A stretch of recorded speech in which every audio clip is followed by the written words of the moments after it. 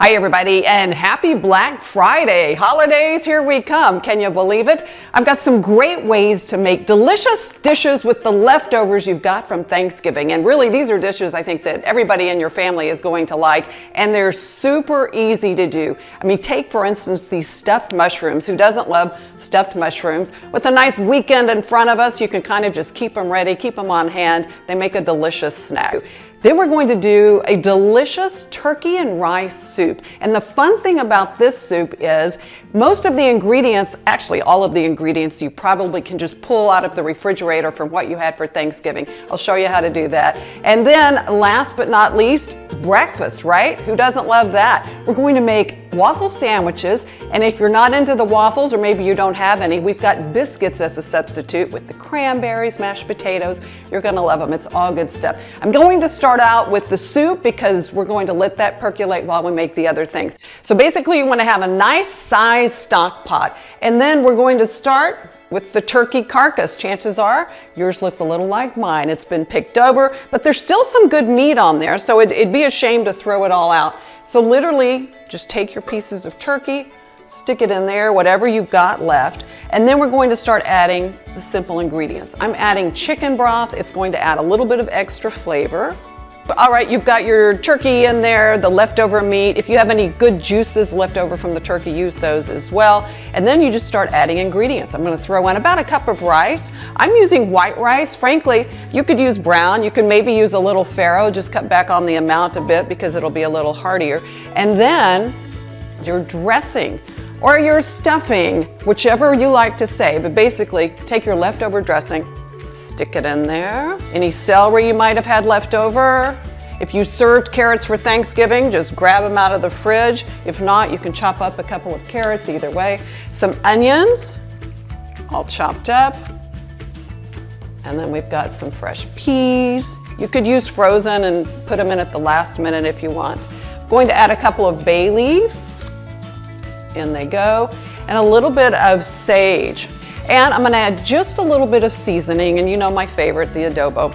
So I'm gonna add that to it as well. The turkey, keep in mind, already has a little seasoning. You'll want to adjust the seasoning once you cook the soup at the very end. Okay, we're going to cover this, let it simmer for about 30 minutes. We'll taste it and then see if it needs to go a little further.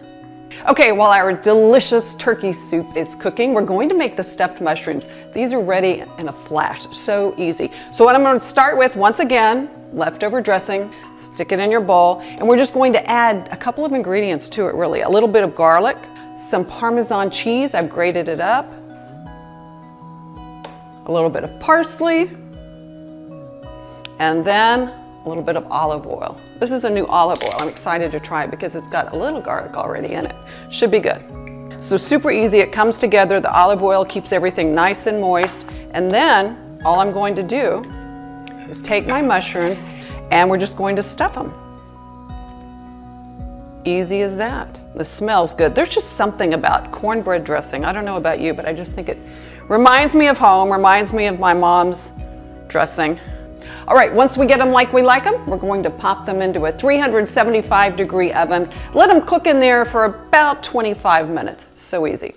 Okay, I saved a fun breakfast idea for last, and we're going to use waffles or biscuits. Just kind of depends what your family prefers. Maybe you want to use both, but I'm just using the frozen waffles out of the freezer. It's just so easy. Okay, so I'm going to start out with my waffle that I have either cooked or already toasted, and then you just take your cranberries, left over, and start spreading it on the waffle. All right, so I've got my cranberries on there.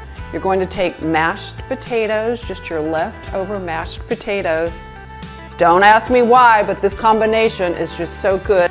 So we've got that on there, just like we like it. And then we take our turkey meat. So you're literally, it's kind of like a turkey club or something. I mean, it's just an awesome turkey breakfast sandwich. Plus, in addition to being somewhat of a carb fest, you do get your protein. So that makes it really nice as well. All right, so we've got that. We're gonna build it like that. And then if you wanna do one with the biscuit, it's so easy to do. Now these, I cheated. I bought these at H-E-B, of course, and they're already done. You can find them in the bakery section. They're just these giant buttermilk biscuits. So you've got your warm, toasty waffles, or maybe you've gone with the super soft biscuits and turkey and cranberry on there. If you want, you could always drizzle a little maple syrup on top too.